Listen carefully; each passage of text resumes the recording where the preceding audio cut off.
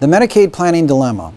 My name is Rocky DeFrancesco, and I'm the founder of the Wealth Preservation Institute, the co-founder of the Asset Protection Society, and an author of a book called Retiring Without Risk. So what's the problem? There are 40 million Americans today over the age of 65. That's 13% of our total population. There will be 80 million Americans over the age of 65 by 2040, and 75% of those will require long-term care sometime during their life. 50% of those for over a period of 1 year, and 20% for over a period of 5 years. The cost. Wow, the cost of long-term care is crazy. There's a Genworth study out there that says the long-term care costs are increasing obviously from year to year, that the average nursing home costs right now are over $6,500 a month on a nationwide basis. Now, if you're somebody who happens to have Alzheimer's, or if you know somebody who's had it, the cost of care can be in excess of $400,000 just for a 5-year stay in a nursing home.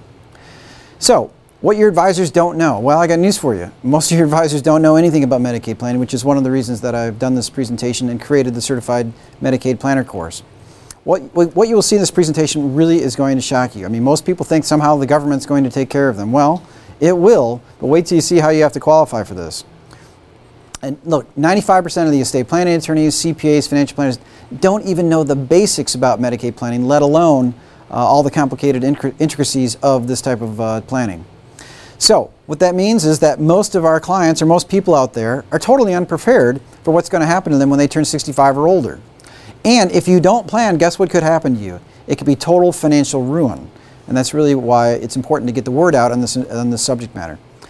So good planning. Well, good planning when it comes, mainly in the timing that you do it. So the earlier you can do your planning for Medicaid, the better. So the number one rule is do not wait to plan for your long-term care or doing what's called Medicaid planning.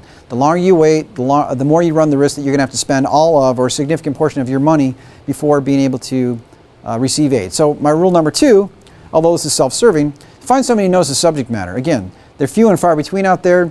I prefer that you use somebody that is a certified Medicaid planner because it's somebody who's taken one of my educational courses. But find somebody who knows what they're doing. Not planning for Medicaid planning can be absolutely catastrophic from a financial standpoint. So what are the best ways to pay for long-term care? Well, one of the best ways to pay for it is with long-term care insurance. Unfortunately, the reality is that most people don't want to pay for it. They see it like term life insurance, and nobody likes paying their term life insurance premium. They do it because they feel they need to. But once you pay it this year, if you don't die during that year, you can look back in hindsight and say, gosh, that was a waste of money. Most long-term care policies are that way. It's sort of like term insurance. You pay your premium this year. If you need long-term care coverage or benefits, it will pay. However, after the year is over, the premium is gone and it's not coming back. Although there are return of premium products out there, but for the most part, it's not coming back. You have to pay that premium again, and you pay it again. And you're thinking to yourself, wow, maybe I'm never going to need long-term care, except for I keep paying this premium. So clients don't like stroking the check for this long-term care insurance, and many clients can't afford to do it because depending on your age, long-term care insurance can be quite expensive. So let's look at Medicaid at a glance. Medicaid is a very limited home health care benefit. So you don't apply for Medicaid and then stay in your home for months and months and years and years and years and get financial aid. It mainly pays for nursing home costs. Now Medicaid is funded 50% federally and 50% from the states. Although administratively, it's 100% state run. So the federal government's going to kick in some money, the state government's going to kick in some money. It's going to be based on a federal law, especially on the 2005 Deficit Reduction Act, which just about every state in the country follows except for California. So it's run by the states, but the states are going to use a federal statute to administer the program. So what will Medicaid pay for? Well, it depends, but it pays for several different items depending on whether you're disabled or whether you're elderly. But the main one that we're going to talk about is nursing home expenses. Medicaid will pay for your full nursing home expense, room, board, all the nursing home costs. The kicker is what? You have to qualify for Medicaid in order to have it pay for it, right? So that's really what I'll be talking about in this presentation. How do you qualify for Medicaid and what's it going to cost you before you qualify for Medicaid? And by the way, keep in mind that not every nursing home accepts Medicaid. Some do, some don't. So there's several different rules that we have to follow. I'm going to cover the main ones in this presentation. So we have these asset qualification rules in order to apply and be accepted for Medicaid. What does that mean? It means that if you have too many countable assets, you're disqualified and you can't apply for aid. Well, you could apply, but you're not going to get it. So, how many countable assets are you allowed to have if you're a single person? So you're 7 years old, you're a widow, or you've always been single, or whatever it is. How much can you have in assets in order to apply and be accepted for Medicaid? $2,000. $2,000. That will come as a shock to many of you. Well, but I've got $50,000 in a CD. I'm sorry, you don't qualify for Medicaid. What if you're a married couple? Well, for married couples, it's quite a bit different, and I've got a slide that hopefully you can see up there. I don't want to read it verbatim, but it has the language on there. There are what are called 50% states and non-50% states. With a married couple, the community spouse or the well spouse or the spouse that isn't going into the nursing home, they can have countable assets up to a little over $109,000, okay? So collectively, if the couple, and specifically that well spouse, the community spouse has $109,000, they get to keep those assets so long as the spouse going into the nursing home has $2,000 or less in that person's name. So that's good, right? But in a 50% state, let's look at an example. So now let's assume we have a couple that has $202,000 in assets. How do we qualify this couple, or at least one of the spouses that's going to a nursing home, how do we qualify them for aid in this 50% state? They've got way over $109,000 in assets. You know what they have to do? They have to spend down all but that $109,000, right? Which means what?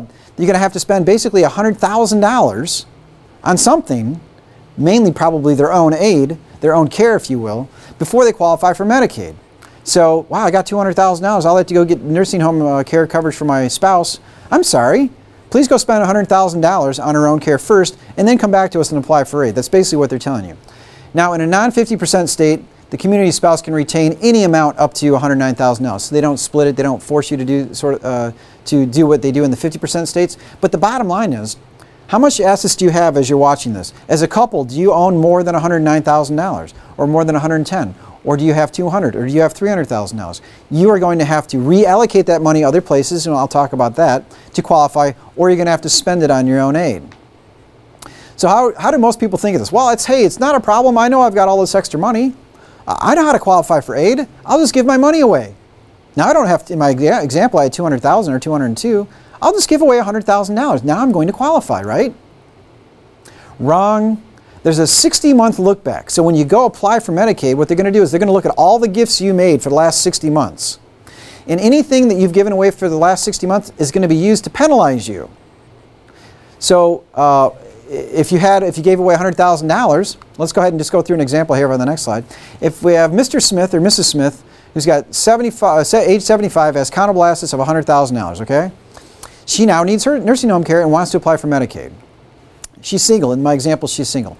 She basically has to give away all of her money down to $2,000. So let's say she gifted away $98,000. She's happy, right? Hey, it's not a problem. I gave my money to my heirs. I've only got $2,000 when I go apply for Medicaid. No problem, right? Wrong. Medicaid's going to look back 60 months. Now, if the average cost of nursing home care in her state is $5,000, you're going to take $98,000, you're going to divide it by 5, and you know what her penalty period is going to be? Approximately 20 months. What does that mean? It means that when she applied, Medicaid's going to tell her, why don't you come back in 20 months and reapply? Because we're going to apply for you a 20-month penalty. No, but I gave my money away. I don't have it anymore. I gave it to my kids. I'm sorry. It doesn't matter. You don't have $2,000. We really think you have $100,000 by our look-back period. Come back in 20 months and see us. What's the senior going to say then? What's Mrs. Smith going to do? Oh, I didn't know that. Well, you know, first of all, I know that's the case, which is why I educate on the subject matter, but which is why it's vitally important that you work with somebody who does know this so they can give you advice. So, now, how can Mrs. Smith qualify immediately for aid? Because it sounds like a little bit of a doom and gloom right now that I'm saying. Well, you can convert your countable assets to non-countable assets. So, first of all, what are countable assets? I'm not going to give you an exhaustive list, but cash, CDs, stocks, bonds, mutual funds, IRA money, cash value life insurance, tax-deferred annuity, these are all countable. Well, I've got $200,000 in my IRA. Guess what? You're not qualifying for aid tomorrow. So we're going to convert them. It simply means taking these countable assets and converting them into non-countable. Now, what are non-countable assets? The primary non-countable asset is your residence. So you can have a personal residence up to $500,000 value. So I've got a $500,000 house. It's paid off. Guess what? It's a non-countable asset. So that's good. A car of any price, you know, it sounds funny because people like to play games with this. A car of any price. You mean I can go buy a brand new car worth $50,000 and not have that be a gift or something that prohibits me from getting aid? Yup. So long as you can justify the cost of the new car, you can go buy a $50,000 new car. Now, I would submit to you that if you're 85 years old or 80 years old, it's probably not going to be a Ferrari because they're not going to approve that. Now, if it's a van that's handicap accessible or whatever and it costs $50,000 because of some of the accessories, that's okay. It is an exempt expenditure, so you can convert some cash into a car, one car. One of my favorites is a prepaid funeral and burial expense. I mean, hey, look, we're all going to die, right?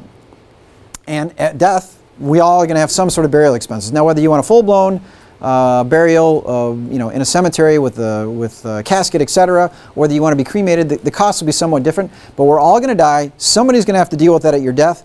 Who's it going to be? Typically, it's going to be your heirs, right? Your child, your grandchild, who's ever around, they're the ones that are going to have to deal with this. And somebody's going to have to pay for it. Now, I hope that I pay for my own death. I know that my parents are going to pay for their own death, although you know, they've done a lot for me. I'd be happy to help them. But most seniors are like, I don't want to burden my family with my death. I almost want it to be a festive occasion. Celebrate my life and don't get grumpy that I didn't leave you any money to pay for my burial. So an exempt expenditure is the ability to prepay your burial. And it depends on the state you're in. Typically between $12,000 and $15,000 is the number. So you can convert some of your cash or CDs or whatever. You can prepay your burial. It's an exempt expenditure. It will not help you incur a penalty. We can use promissory notes, which I'm not going to get into in this presentation. But you can also use a Medicaid compliant annuity. So you could literally take $100,000 cash or in CDs, which is countable, pay a premium into what's called a Medicaid compliant annuity, which I'm not going to cover in great detail in this presentation, and you can immediately qualify for aid because you've moved it from a countable asset to a non-countable. Now, I will tell you that with the Medicaid annuity, the way it's structured, it's going to immediately start paying you income, and guess where that income is going to go? It's going to go to the nursing home, but that's not the end of the world. At least you qualified for aid immediately. Again, this is not an exhaustive list because you could also pay off debt on your home, and you could use personal service contracts. There's a lot of other ways you can take countable assets and convert them, but my point is, you know, while I've been a little bit doom and gloom so far in this presentation, you know, there are things you can do to qualify for aids. So let's see here. Let me go through that Mrs. Smith example again. Remember, she had $98,000 in countable assets. I'm going to show you how to immediately qualify Mrs. Smith for aid. First thing she's going to do, she's going to spend $15,000 to prepay her burial. No problem. Take care of her family. She's going to buy a new car, $23,000 new car. No problem. Exempt expenditure. And she's going to put $60,000 into a Medicaid compliant annuity. It's going to crank out an income to her at $380 a month. Now, by the way, again, that money is going to go directly to the nursing home to pay for her care, but she can immediately apply for aid as soon as she makes these expenditures.